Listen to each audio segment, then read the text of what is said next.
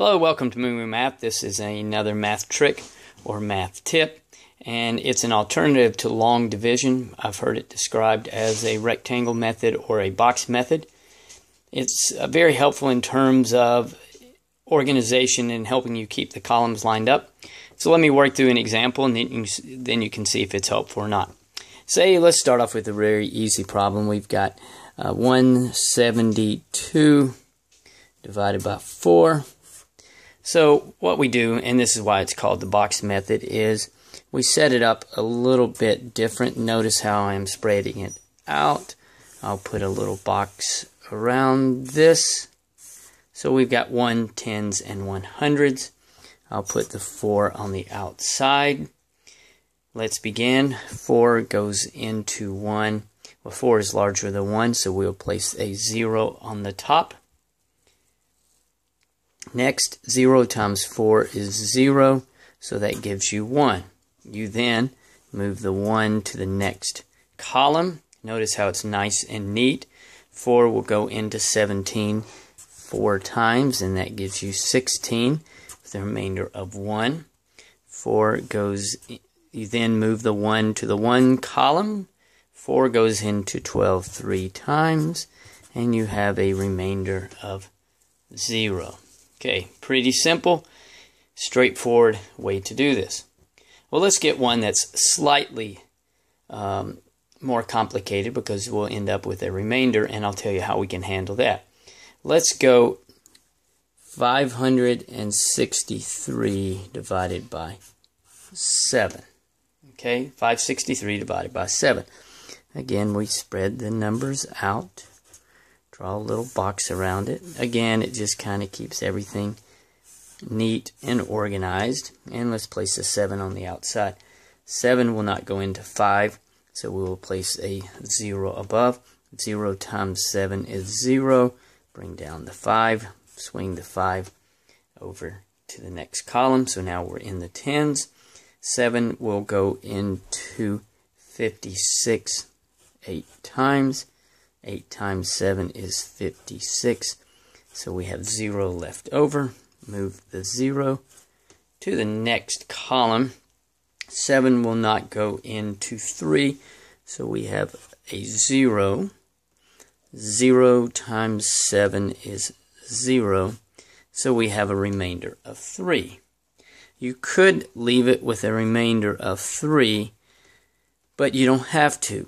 We can put a 0, a decimal place there. Let's go out 2 decimal places. You can go as many as you would like, but I'll just do 2.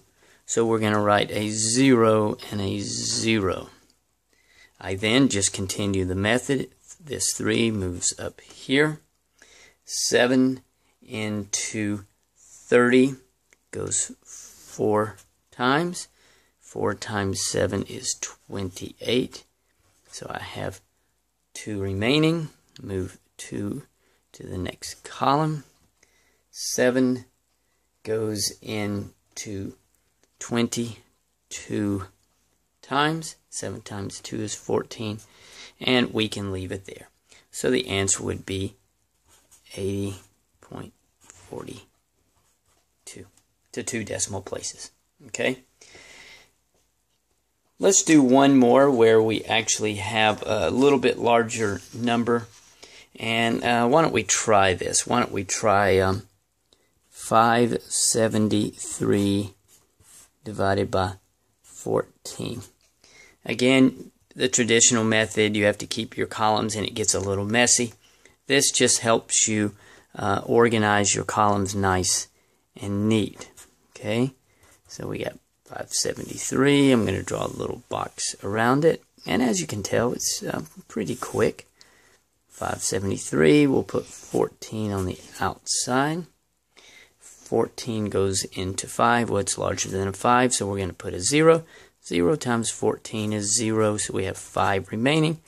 We move this over to the 10s. We have 57. 14 goes into 57. 14 times 4 is 56, with 1 remaining. So we move the 1 to this column. Again, the 14 is larger than the 13, so we're going to put a 0.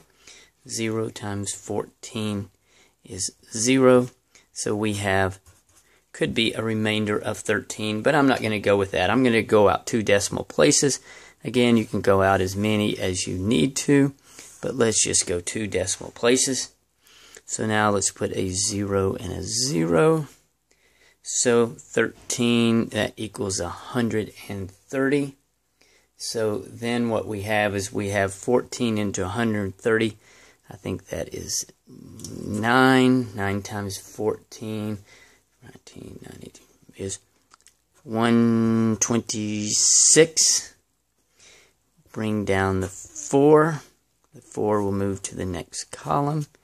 14 into 40 will go, 14 times 2 is 28, so it will go 2, and that gives us 28, and we could continue out, so the answer would be 40.92 to 2 decimal places. Okay, if you needed to go 3 or 4 decimal places, again, you would just do a 0 here, and that equals what, 108, 120, and then you would continue from there.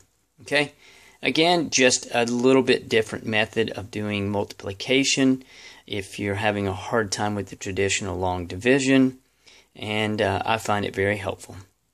Give us a thumbs up if you would like, and please look for more of our math videos and math tips and tricks. Thank you.